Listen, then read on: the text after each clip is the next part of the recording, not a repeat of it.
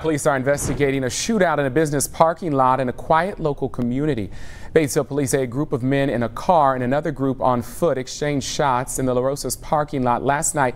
This happened just before 11 o'clock. A witness said about 20 shots were fired before everyone eventually ran away. Investigators say vehicles in the lot were hit by bullets, including a tractor trailer hauling propane tanks.